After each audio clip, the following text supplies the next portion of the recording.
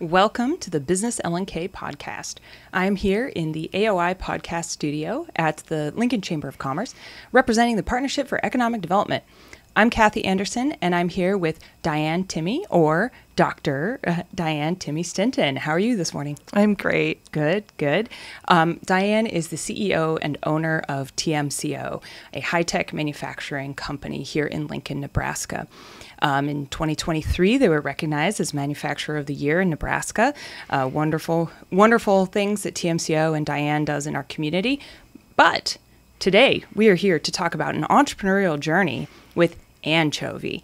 And today is 1 month after the launch of Anchovy. Very exciting. Congratulations. Thank you. Yes. Yeah. And, we're seeing press, and in January, Anchovy was selected to pitch at Hy-Vee's Business Summit at the Scott Data Center. So congratulations on all the early momentum and what you're doing there. Oh, a little bit about what Anchovy is. It is a mobile software application, and it makes answering the question, what's for dinner, easy. So to do that, it delivers recipe importing, storage, sharing, and automated meal planning in one seamless platform. Anchovy leverages AI to deliver a recipe storage and meal planning solution that becomes tailored to the specific needs of your family the more you use the app. And before we started recording, Diane and I were having a nice conversation. Can you come back to that? Why is AI important? Why is it not just something you're leveraging, for your startup, but important to the core of why you started Anchovy? Yeah. So, when you're starting up and you have an idea, a lot of times, you think about catching the right wave at the right time, right? So the right idea, the right place, the right time, the right team, the right collaboration. So all of those things kind of come together when you're in a startup. And when we were just exploring the development of Anchovy, ChatGPT was just released. And then we were able to really see the potential for AI in the space. And so timing-wise, that felt like really good. I was reading an article, and it's a great quote because now everybody's using it and nobody knows who actually maybe said it first. You can post if you know. But the quote was something like, I want AI to do the laundry and dishes so I can do the writing and creative. I don't want it to do the writing and creative so that I can focus on my dishes and laundry. And so it's really about using AI and leveraging AI as a tool to really simplify our lives. And that's such a tall order because the question of what's for dinner, like you said in your kind of introduction, the reason why it really hasn't been solved yet is because, number one, it's extremely personal and everybody does it a little bit differently. So one size fits all solution does not work. And secondly, it's such a complex issue, all the things that go into figuring that question out. And so we're really trying to make the most of AI to simplify and really improve the experiences of families. I love it. Thank you. And tell us about the leap. You mentioned the timing and thinking about going on this journey. What made you certain that you needed to solve this problem? Oh, boy. That's really tough. I mean, I think there's a lot of, ideating. I think entrepreneurs, you have a lot of different thoughts at any time. I would say most of those thoughts don't see the light of day. But to pick out those thoughts that you think what, this really has legs. For me, thinking about Anchovy really was about solving a problem, and a problem that, why doesn't this solution exist? So I was convinced that it already did exist somewhere. I was downloading other apps, other tools, menu planning tools, food recipe apps, and I didn't like the experience at all. And I came to the conclusion that maybe the vision in my head is just not out there. And then it's really that decision of, okay, like, am I, again, right place, right time? Am I equipped? Do I have the resources? Do I have, the business know-how? And by then I was 10 years into my career, 4 years as CEO of TMCO, and just with the connections that I've been able to build through organizations like the Chamber, I feel like I had a great sense of business credibility behind me already that was in my favor. Yes. And so, but still, like, that leap of I have an idea to let's make it real is like so intimidating. And so I explored the idea in partnership with Don't Panic Labs in terms of what it was going to take in the creation. If you interview Don't Panic Labs at some point, they will tell you they thought this was like the worst idea on the planet for like the first 30 minutes and were ready to talk me out of it. But again, it's the timing with the AI technologies that makes this actually feasible and also very, very attractive. Excellent. Glad that you did line up all of those factors and that you created Anchovy. And you connected with Don't Panic Labs, and you did that hard work of that, the process that they do with entrepreneurs. What else? Who did you talk to? What kind of resources did you tap into early in your journey?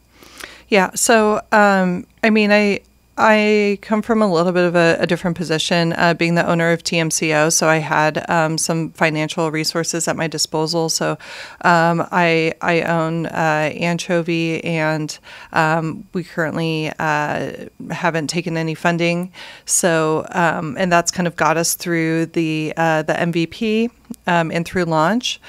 So right now we're really about just, evangelizing the product and going out and getting users. But before then, it was really about you really have to think about the problem that you're trying to solve. And also thinking about this isn't a novel idea. Other people have done it. So why me? Why now?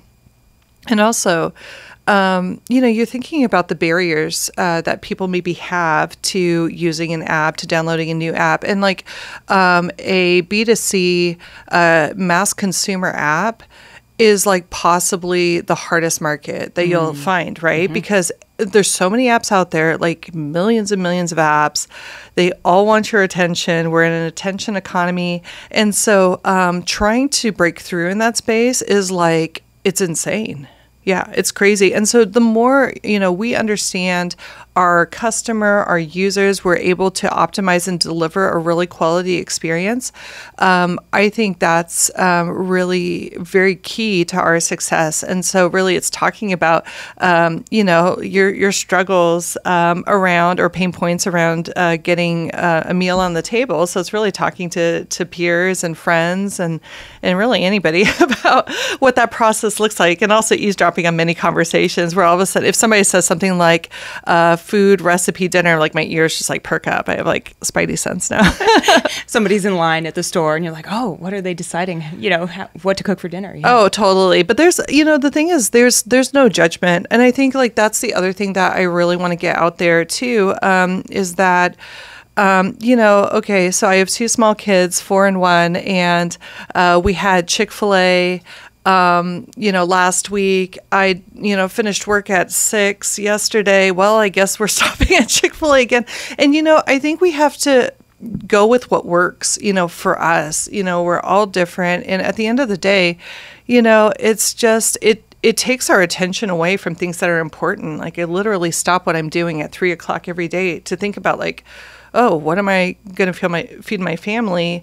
And I think just that working mom guilt, but anybody who prepares food for their family, like if you somehow don't manage that, like you feel guilty, you feel like a bad spouse or partner. And I just think that we don't really talk about those things because we're obsessed with, having it all together and letting everybody else see how all together that you have it. So the app is really also there to provide like a community and network of support.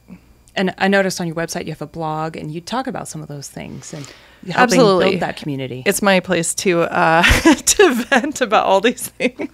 I love it. Yeah, but we hope that it resonates with people because I feel like we all have the same struggle, and at some point, like in the evening, like you're gonna have to figure out what you're gonna eat. It's true. Everyone has to. And as a big user of anchovy yourself, have you had a lot of product discoveries, or are you constantly talking to, development on, we need to change this, or this is going to be the next iteration of the product? Yeah, is part of the fun and part frustrating. I mean, there's so many things because the technology is there. The AI is there. It's capable of doing like so many different things. Now, the linchpin now is really getting that usership so that we become revenue generating so that we're able to build out these features. So, I mean, like we have really, really big aspirations for anchovy. We have a really great product right now, and it's really our hope that we do get the usership and the support so we're able to continue building out like some really awesome things. Great. All right. Drive for more users. And you mentioned big hopes, big dreams for anchovy. What is this? What's next? Or what are some of those dreams? Tell us more. Which one do you want today? Yes. One of my favorite ones, there are a couple ones. I've always been like very community minded. I think people know TMCO and me for some of the work that I've done around community. But for example, maybe partnering with food banks, for example, and being able to release a version of the product that really takes into consideration, like really cost effective, nutritious meals that people can, because the cost of living is increasing. I think, like people are a little bit cash strapped. So to really facilitate that, or also to be able to become a truly international worldwide app, it's really understanding food cultures around the world. Like food is a connector, but every culture does food a little bit differently. And so to be able to really respect the nuances. So for example, let's say you take a trip to Italy, right? You had an amazing focaccia, and you want to somehow duplicate or replicate that experience here, right? So you get an Italian recipe. Well, you could put a recipe into Google Translate, but like it'll give you a literal translation. But for example, like the type of flour, like, okay, well, what is a good equivalent here? Where can you get that, right? And so like if we can really hack those things and create those types of connections, really we have a worldwide product. There is no recipe or food app that has been able to manage a worldwide audience. I love that dream. Yes. And I love hearing you talk about it. There's so much magic and joy that you want to bring to recipes and planning what's for dinner and sharing these things. And that definitely plays true across your website and in this conversation. Thanks. Do you have any advice for others setting out on their entrepreneurial journey, or other things that are on your mind? Yeah, I think, a couple of things. First, I think you have to kind of do all of the research that you can before jumping in. I think you have to go into it with open eyes. Not saying that like you will really know or understand. I mean, it's a huge risk, right? But like just finding out all you can before you take that plunge. Once you've committed to doing that, then you have to stop listening to people. So it's like listen all you can, and then at some point just like stop listening. And what I mean by that is because like especially like in the market that I was talking about, anybody who thought about the chances for success and the risks, like you wouldn't do it, because like the odds are really stacked against you, I think, in any business venture. And so I think once you have your vision and you're committed to that vision, then you really have to single-mindedly just focus on that vision and focus on making that work. And then you have to just block out the noise around you, because there are so many people who will tell you why your idea isn't going to work, or, why things aren't going to pan out the way you think. And so I think it's a combination of those things. Like we'll call it strategic listening. Strategic listening. Yep. Yeah. You have things to execute on. You don't have time to be distracted by the... Absolutely. And also like I was just really surprised a little bit by the amount of naysaying that you encounter too. And so that's been a really amazing exercise. And it's, like you really have to, believe in yourself and your idea.